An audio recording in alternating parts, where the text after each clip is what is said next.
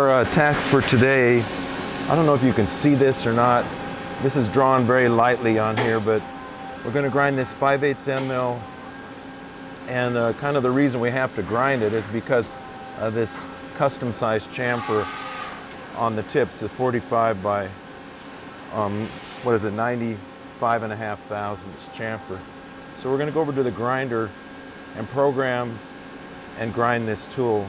I've got the 5/8 blank in the collet chuck here, and I stuck it out 2 inches. That's going to become important in just a little bit when we do the programming. And I got this indicator base on here, and I was checking the run out a little bit here to jog the A-axis.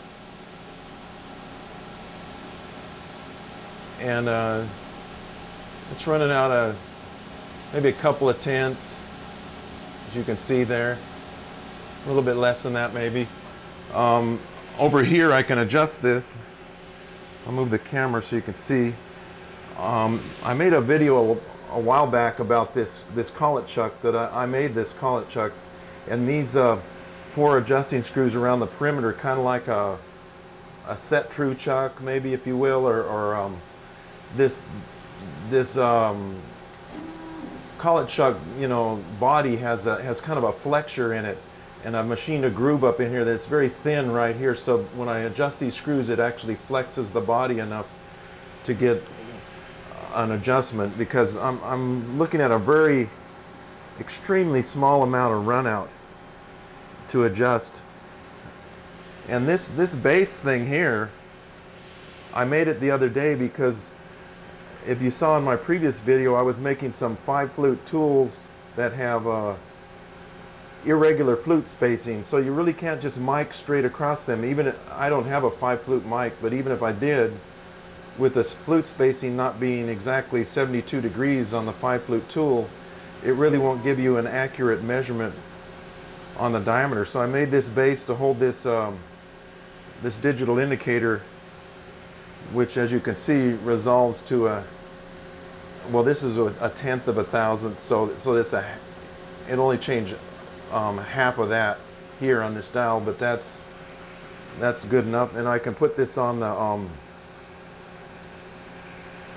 I can set a preset to it, which I've set to the half the diameter of this blank right now, and then I can measure quite precisely. Now, it is possible, if I look over this direction, let me jog the B axis, it is possible to measure with this probe and to measure the diameter, but for some reason in the cycle of grinding a new tool they don't have the measuring cycle, and you'd have to run 2 concurrent files or programs, I guess you might say, to a regrind. In a regrind setup you can measure the diameter, but for some reason the probing cycle isn't available to you if you're making a brand new tool, or maybe it is and I just don't know how to.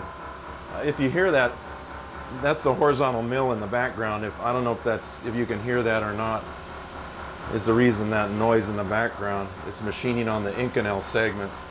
But to go back to this, so it is possible to measure diameters with this probe as well as many other things, but it's kind of like you got to go back and forth with programs and everything, and it's just easier for me to do this, and I get a real, you know, with this indicator base, I get a real good visual, you know, what the diameter actually is, and I can jog the tool back and forth on the flute to get the actual high spot, which using the touch probe over there, theoretically it would be on the actual high spot of the flute, but I'm not really 100% confident with that, so I prefer this method, or to mic it with some mics. But if you have an irregular spaced flutes on the tool, or an odd number of flutes that you don't have a mic for, like 7 flutes or 9 flutes or something, this is about the only way to do it. So this thing, I can move it back and forth, and take it in and out of here just like this. So we've got our blank in here And like I say, it's sticking out 2 inches long, and the cut length is only going to be about 1 inch long on this end mill, but you have to stick it out a little further because the grinding wheel, when fluting, is going to come up here and it's going to hit your collet if you have it too close. And this is what ends up happening. Ask me how I know that happens. You hit it with the grinding wheel, and this can, these diamond wheels, this can actually damage the wheel to some degree. You see how hot it got here on this blue spot on the collet? And you don't want to do that if you can help it.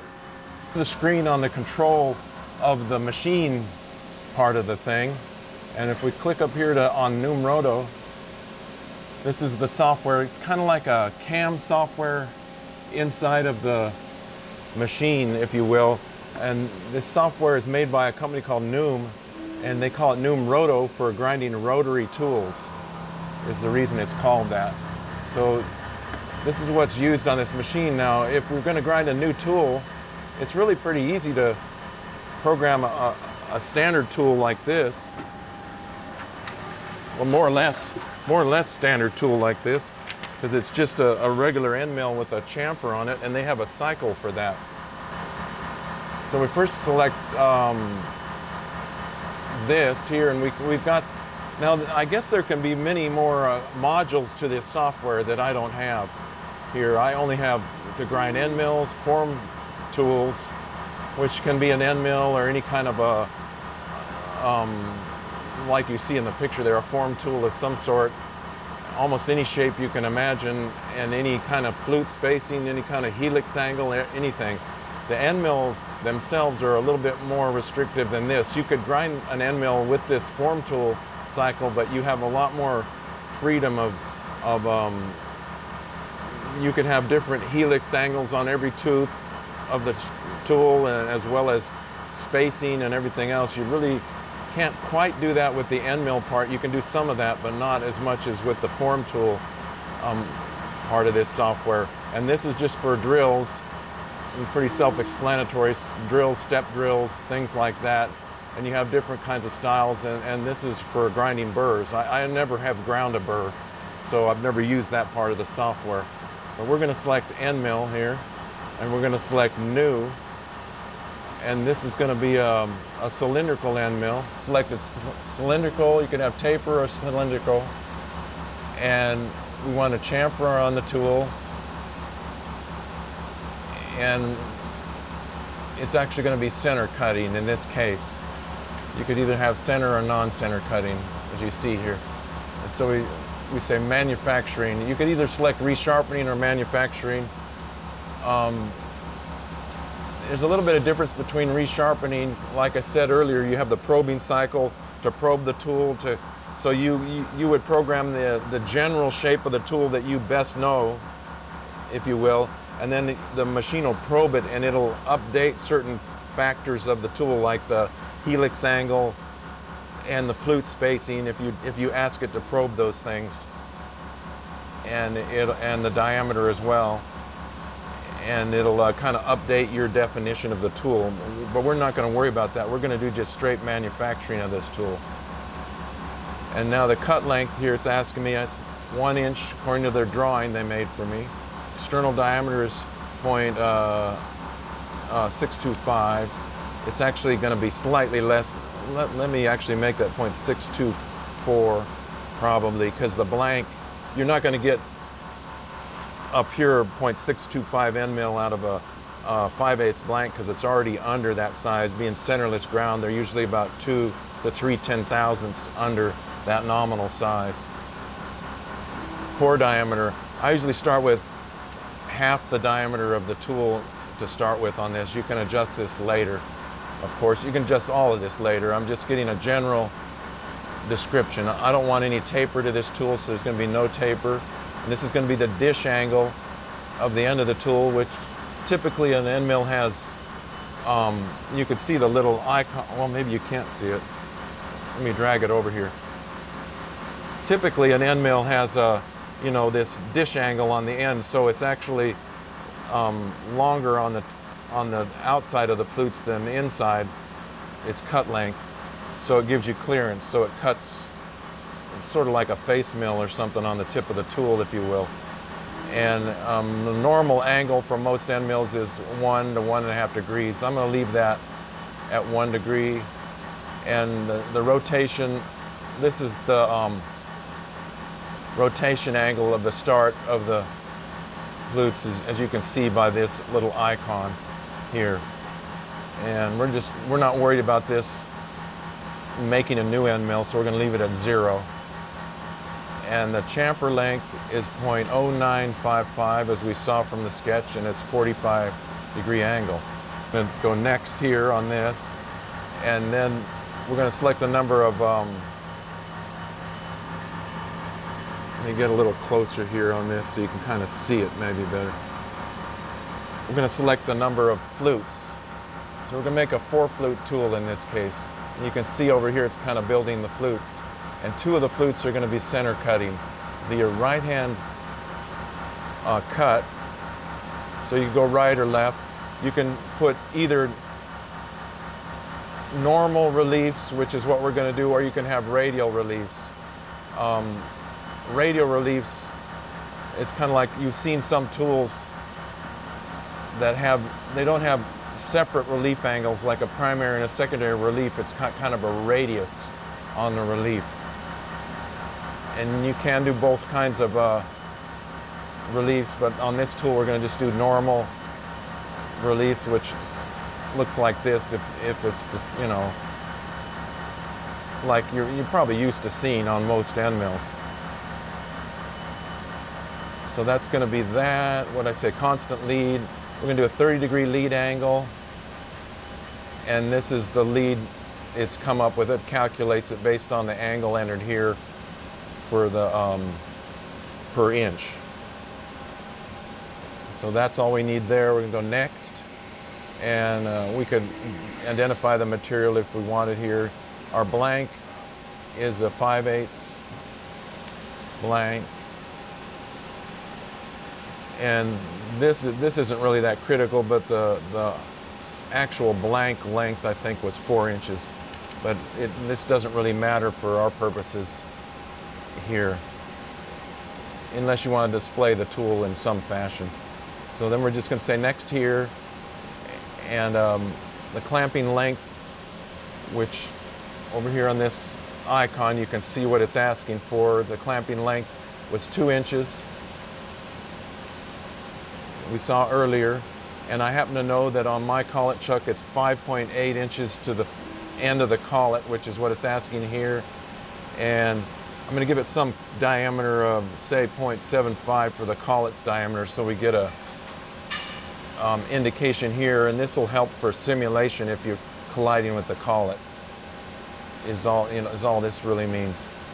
And the start angle again is 0 degrees.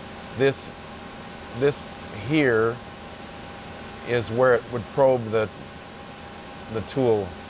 It has to, of course, if you're probing it to regrind it or anything, but we're not going to even be probing it that way, so it doesn't matter. We're just going to be probing the length of the blank when we probe it, is all, because we're making a new end mill. We'll go finished here. I'm kind of messing with a new camera, and the autofocus was going crazy with this, and so I had to change settings a little bit here. I was going to show you what I did. You have to select the wheels, and here, so for a fluting wheel I was going to select this wheel. If you show the wheel, you can show the wheel package here, which this wheel package is going to have 3 wheels on it actually, or what they call a wheel pack. And it's going to have the fluting wheel, which is the one, kind of the light colored one right here that I'm selecting right now.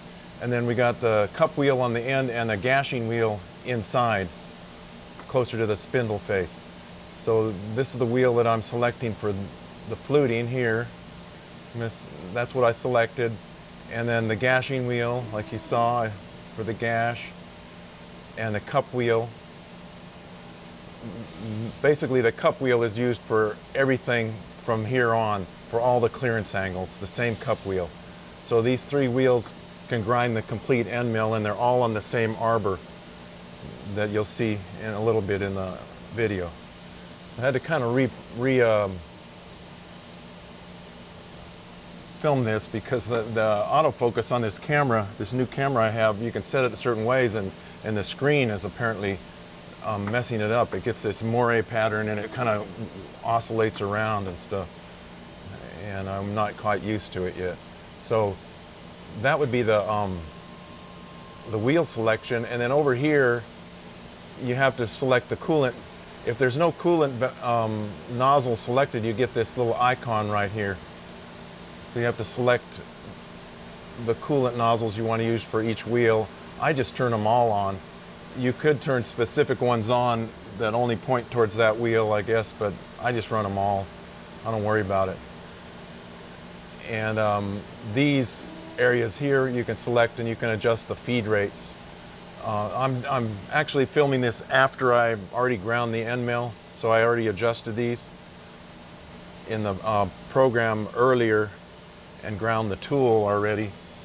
But these are the selections you have here to do this kind of stuff. There's a lot more selections in the software itself too that I really didn't show. I was editing the video clips here, and as far as what you can do, like over here you can insert any kind of all these different kinds of cycles, like here a body clearance cycle on there. You can have different chamfers. You can cut off, this cuts off the end of the tool if you want to cut off the end of the, like if you're regrinding a tool and you just want to cut it off or grind off the end of it. Manual flute, you can add another fluting operation. This is kind of for manual grinding path, and you can do a lot with this. You can do a whole lot of things with this. And step face, and then you can add more relief angles. You can add a plunge in feed cut, which is kind of like if you have different diameters in your tool, you can rough down the blank before the diameters. Relief, another more reliefs if you want them. A rough profile like a roughing end mill has. You can grind those like a corn cob roughing end mill, I guess, if you will, in there. You can have a grinding cycle that kind of grinds off the back of the flute. This you might use on a 2-flute end mill because you got too much material in here between the flutes even after fluting it. You can have a tip clearance like on a ball end mill here, where you would you've probably seen this on ball end mills. And you can have another gash cycle, depending on what you want, a notch between the gashes, and different kinds of more tip reliefs. So this shows the programmed shape of the blank, but I'm going to back up here a little bit, and I'm going to select a cylindrical shape with, we're going to call it about 25 thousandths of stock on the end and nothing on the OD, because the blank is the actual size of the tool. So then we're going to go back and look at this again. You can see now it's got a more like what we're dealing with here. And we're just going to run through this simulation real fast and see what we have.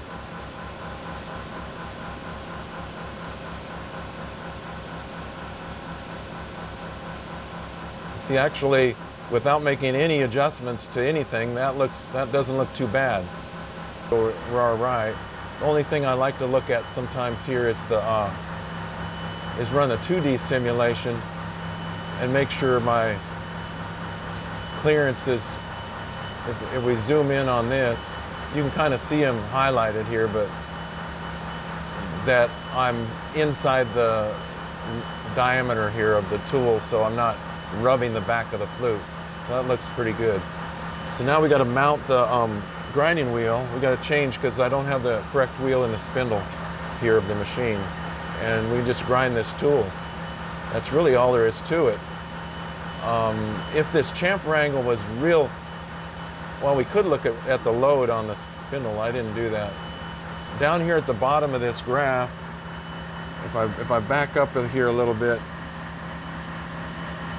down in this area, it's going to show me, it's going to actually show me the load on the wheels. You'll see curves here. You can see how the fluting wheel is putting quite a bit of load or volume it's taking off compared to these other ones, and also these. So I'm going to try to even this out a little bit here. I'm going to slow down this feed rate to, let's say 2 inches a minute here. And also on these reliefs and stuff, I don't like to feed that fast. So I'm gonna feed it 3 on this one and 1.5 on my, you can do it that fast, but it leaves a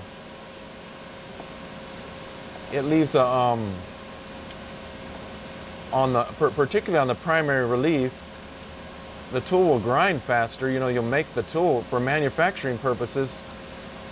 That would probably be fine, but and a lot of end mill producers use those higher feed rates.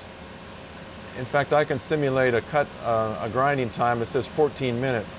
Now I could push that back to those high feed rates and grind this tool in probably 5 or 7 minutes, but it leaves a kind of a rough cutting edge, and I like to have a smoother cutting edge on the flute, at least on the primary clearances, so I back them down to a much slower feed rate. So let's look at the simulation again, and we're going to see down here our curve on how much load. Theoretically, this is kind of like how much volume or load is being put on the particular grinding process. And if I click on here, it'll actually put the wheel in that location, if you can see it there, where it is actually. This doesn't look too bad. You might be able to get away with this. I can always override the feed rate manually on the machine here if I see that the spindle load is too high. You don't want to get too much load because it generates heat and it can damage the carbide or the wheel if you get too carried away there. So this looks like a good starting point, so we'll put the grinding wheel pack that I need on the spindle and we'll grind the tool. The grinding wheel pack, I don't want this one, but it's a very similar grinding wheel pack. It's just that it has an angle to the fluting wheel that I don't want. The fluting wheel I want has a square angle to it. But other than that, it's almost the same kind of a pack. And I'm going to take this manifold off of here because we don't want that one.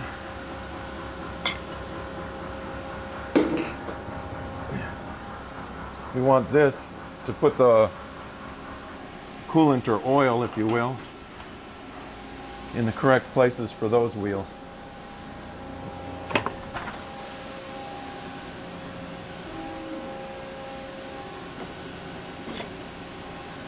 And that's really all we have to do, really, for the moment.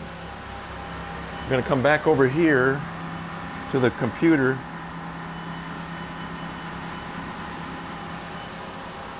We're going to go back to the Numroto software. We're going to go manufacturing here, and we're just going to probe the clamping length of the blank, and we're going to leave about 25 thousandths on the length so that we clean up for sure on the cutting the end of the tool. Although we can always regrind this a little bit to push it back if necessary, but that should be enough. We say manufacturing. It's making the program here. I don't know if you can see this way over here. There's a little icon. It's transferring the data to the control of the machine from this software. So it says it's ready, so we can push start here anytime we want to. I'm going to go back to this page, which is the machine. I'm going to display the wheel compensation over here. That's something I didn't check. I'm only really worried about the cup wheel. That finishes the size of the tool, and it's on offset number 1 according to this. So I'm going to say 1 is at 0 right now. Now, oddly enough, with this grinding operation, and I put a sticker up here, negative offset goes bigger and positive goes smaller on these grinding wheel offsets. So when you're running other machines, it's just the opposite of that. So you got to be kind of careful. But starting out at 0 should be fine. We'll probably be at a positive number on this offset to get the actual size. So let's see if I can, I'm going to turn the coolant off here so I can have the door open, and let's see if we can watch the probing cycle here, if I can get this to do it. If I push start.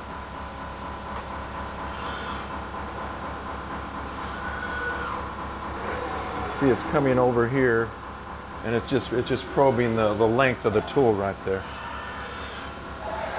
And now I got to close the door. I'm gonna be able to really see too much here. I'm gonna start it, and you're gonna see it's gonna go for the fluting first, but got to turn the coolant on. Don't want to run it without coolant. So let me turn the coolant on and start again here. Just the fluting by itself. See, there's no tip on the tool yet. Let me move this around a little bit. You can see there's no tip or anything. We just fluted the flutes. So the next thing's going to be to gash this tip out here, and then we're going to start grinding the cutting edges. This is the gash out like we saw in the graphics, just the tip of the end mill. That's what's known as the gash in an end mill. This is what it looks like. So now we got to come in and grind first the OD clearance angles, and then the tip clearance angles here, and then the chamfer on the tool. There's the gash on the tip of the tool. You might notice this relief angle looks a little bit wide here. Sometimes you don't get exactly perfectly what the graphics show, but it'll still work fine. If I was making a lot of these, I'd probably adjust that, but I'm only making one tool, so I'm just going to let it go like that. It'll cut fine. It just doesn't look exactly perfect, but